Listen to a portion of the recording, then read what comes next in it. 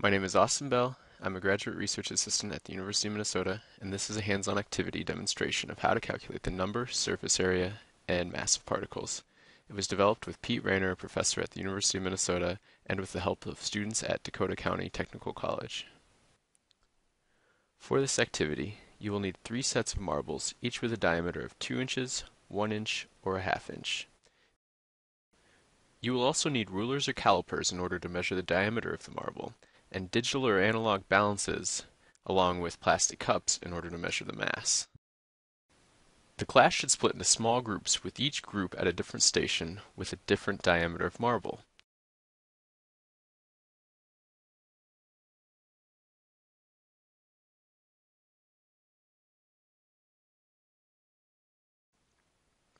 The learners should first count the total number of marbles at each station.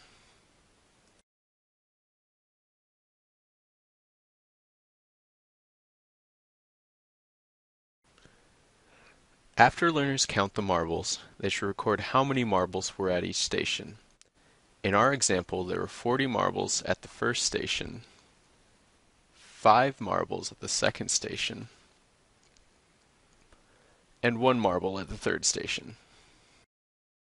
Learners should then measure the diameter of the 3 marble sizes using a ruler or a caliper.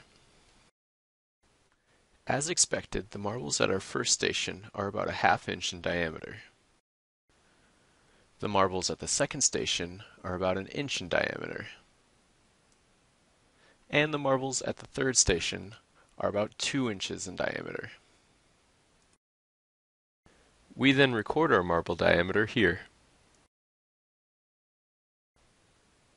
Surface area is calculated by taking the product of pi times diameter squared and then multiplying this number by the total number of marbles at each station.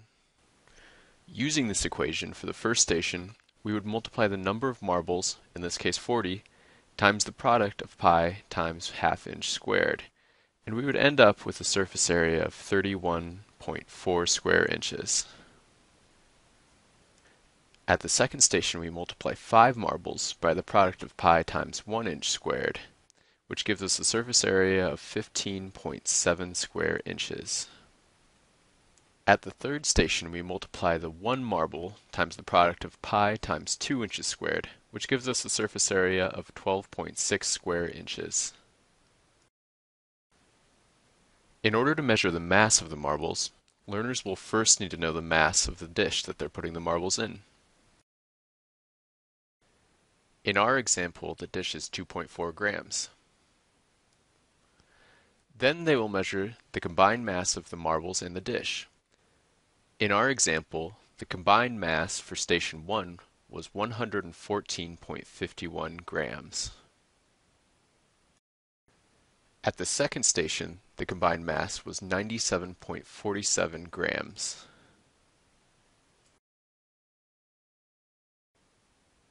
And at the third station, the combined mass was 144.08 grams.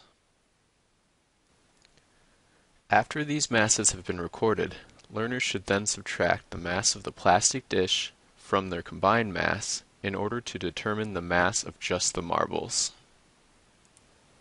In our example, the mass of the plastic dish was 2.4 grams.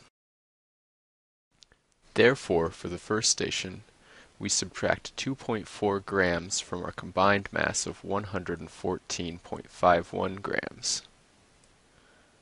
From this, we can determine the mass of just the half-inch marbles is 112.11 grams. For station 2, we would subtract 2.4 grams from our combined mass of 97.32 grams. This gives us a mass of 94.92 grams for the 1-inch marbles.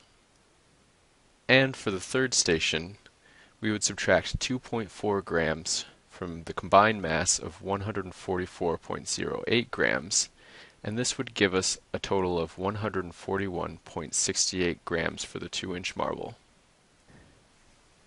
In our written instructions, we provide a table where students can record the results. So far, we can enter the diameter, number, surface area, and mass that corresponds to each station.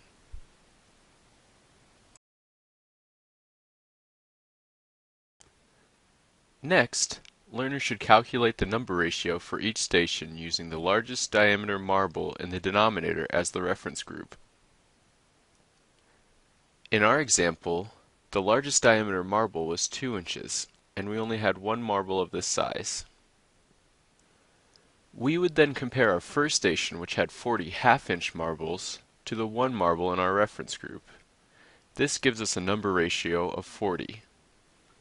Next, we would compare our 5 marbles at station 2 to the reference group of 1 marble. This gives us a number ratio of 5. Lastly, we compare the 1 marble at the third station to itself, since it is the reference group.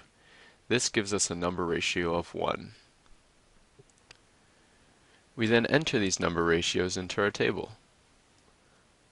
Learners should calculate the surface area ratio in a similar fashion, using the group of marbles with the largest diameter as a reference. In our case, the largest marble diameter was 2 inches, which had a surface area of 12.6 square inches. We then calculate the surface area ratio for the first group by dividing the surface area for the half-inch group, which was 31.4 square inches, by the reference group, which was 12.6 square inches. This gives us a surface area ratio of 2.49. For our second station, we divide the surface area of the 1-inch group, which was 15.7 square inches, by the reference group of 12.6 square inches. This gives us a surface area ratio of 1.25.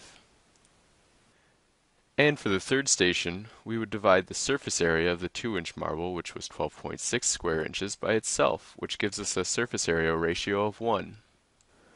We can then add these surface area ratios into our table. The last calculation that learners will perform is the mass ratio. Much like the other two ratio examples, the largest diameter group should be used as a reference. In our case, the largest diameter was 2 inches, which had a mass of 141.68 grams. For the first station, the half-inch marbles weighed 112.11 grams, which after divided by the reference group of 141.68 grams, gives us a mass ratio of 0.79. The second station of 1-inch marbles had a mass of 94.92 grams, which divided by 141.68 grams gives us a mass ratio of 0.67. And our third station, with the 2-inch marble, had a mass of 141.68 grams, which when divided by itself gives us a mass ratio of 1. Learners should then enter in these mass ratios into the table provided. After the table is completely filled out, we can observe some of the relationships between marble sizes, counts, surface area, and mass. For example, although the half-inch marbles have the highest count, each individual marble contributes less to its overall surface area and mass than the 2-inch marble.